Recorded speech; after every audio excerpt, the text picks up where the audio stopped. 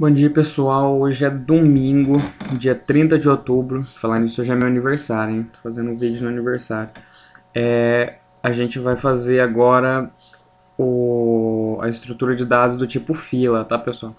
Mas já como eu disse, quando eu fiz a estrutura de dados pilha, eu vou partir da ideia que você já assistiu tanto o meu vídeo de lista, tanto quanto o meu vídeo de pilha, porque eu não vou criar o código de novo, eu vou modificar o código da lista.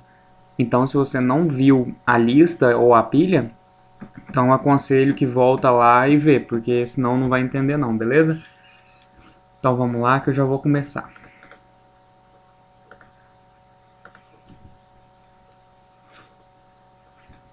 Beleza, pessoal. Bom, o que é a ideia da fila? A fila é igual a ideia básica que a gente vê. O primeiro que entra na fila é o primeiro que é atendido, certo? Então vamos lá. O que a gente vai modificar aqui? O struct vai continuar a mesma coisa. A gente pode mudar isso aqui para o tipo fila, tá, pessoal? Tipo fila.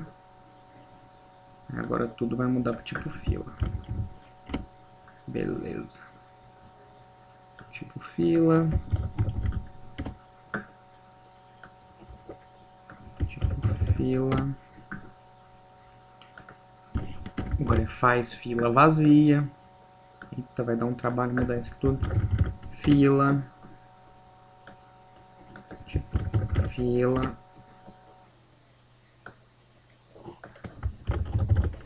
Fila.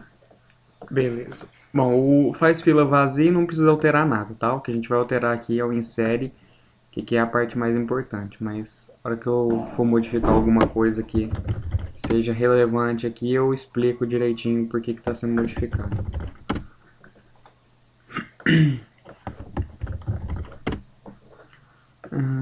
Tá, beleza, pessoal. Agora que já vai acontecer a primeira modificação. Aqui vai continuar normal. O aux recebe x, o último prox recebe a posição do aux, o último muda para a posição do aux, mas aqui o aux recebia nulo. Então aqui ela ficava linear. Linear eu falo, ela ficava só reta, ela não apontava para nenhum outro lugar voltando, entendeu? Ela só seguia para frente os apontamentos dela. Mas aqui era o final, então ela apontava para nulo. Então o que vai acontecer para virar uma fila? Essa última posição, no caso aux.prox é a última posição que eu inseri, e o ponto prox onde vai null eu vou apontar para primeiro. Então o que vai acontecer? A minha última posição vai estar apontando para o primeiro item. Então o que aconteceu? Vai virar um círculo isso daí, tá? Se você for imaginar, isso aqui virou um círculo, tá? Então agora a gente vai aqui no imprime. No imprime a gente vai mudar fila, aqui mesma coisa, e aqui a mesma coisa. Só que aqui é o seguinte, a minha condição de parada antes era o null, então eu parava quando era nulo aqui, ó. O aux.prox era nulo, correto? Mas agora como o meu aux.prox recebeu primeiro, então a minha condição de parada muda. Então a minha condição de parada vai ser primeiro. Enquanto o aux for diferente da posição primeiro, ele vai fazer isso aqui, imprimir os itens, tá? Pesquisa parte da mesma ideia. Vamos modificar aqui. Primeiro, aqui muda até chegar em primeiro. Aqui era aquela condição de parada. Se eu achei o item, o meu flag recebia um. Parabéns. Obrigado. Ou pêsames. Ou pêsames não. Puxa a porta aí pra mim. Aí meu irmão veio aqui dar os parabéns pra mim. Foi mal aí.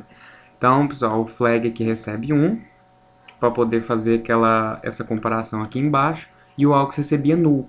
Mas null era para mim cancelar o meu laço de repetição. Então, para mim cancelar meu laço de repetição, a condição é primeiro. Então, meu aux recebe primeiro para me fechar o laço. Tá? Aqui continuou tudo normal, beleza. Agora o remove que é o mais interessante. Quem viu pilhas também vai ver que o remove é o mais estúpido de fazer, mais simples, nada a ver. Então a gente vai tirar simplesmente tudo do remove e fazer o seguinte, a minha posição primeiro é aquela posição que eu não tenho nada. Eu crio um item vazio e esse item vazio aponta para o outro item. E esse outro item realmente é o primeiro. Então eu tenho que tirar esse outro item. Mas esse outro item está em qual posição? Primeiro ponto prox, correto? Mas então se eu quero tirar o primeiro ponto prox, eu tenho que fazer o primeiro apontar para o primeiro ponto prox, entendeu? Eu tenho que fazer apontar para a segunda posição depois da primeira, porque o primeiro entrou, vai ser ele que vai ter que sair. Então o primeiro ponto prox recebe primeiro ponto prox. Entendeu, pessoal? O que aconteceu aqui? Eu estou tirando a posição de memória que o primeiro ponto prox está apontando e estou mudando essa posição para o primeiro ponto prox.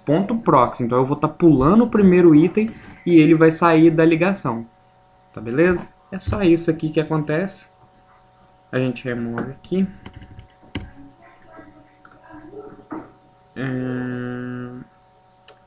Bom, aqui o pesquisa a gente deixa ainda, porque o pesquisa a gente pode pesquisar normal.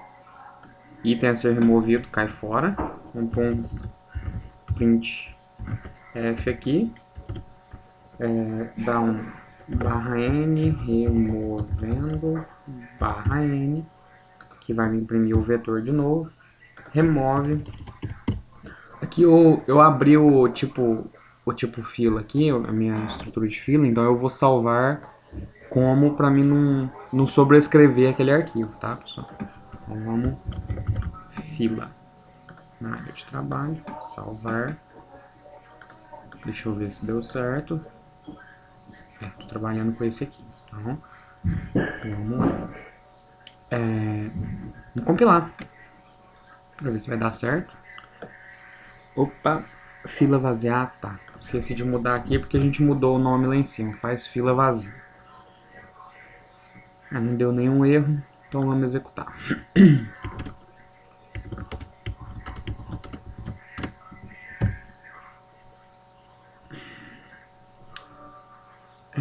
Não era para aparecer esse zero aqui. Pera aí que eu já vejo qual que é o problema.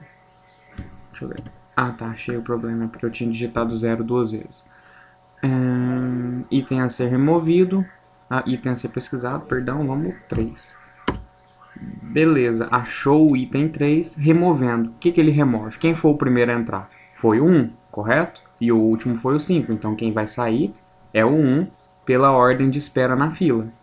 Então, beleza, pessoal? Esse aí é o algoritmo fila.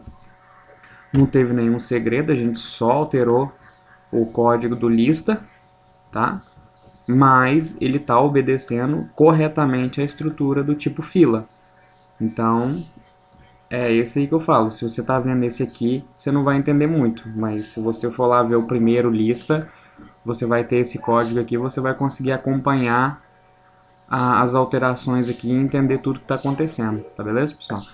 Então, agora como eu já terminei as três estruturas mais simples que a gente aprende no AED, que é as estruturas iniciais, semana que vem, ou hoje ainda, se eu criar coragem, eu entro em árvores binárias de busca.